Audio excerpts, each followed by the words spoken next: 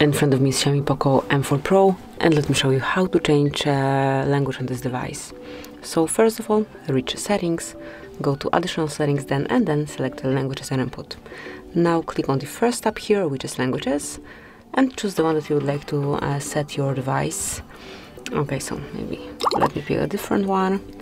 Let's go with French, and as you can see from now on, the default system language is French, and if you'd like to change it again, if you'd like to switch it again, perform the same action one more time.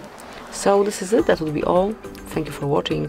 Please subscribe our channel and leave the thumbs up.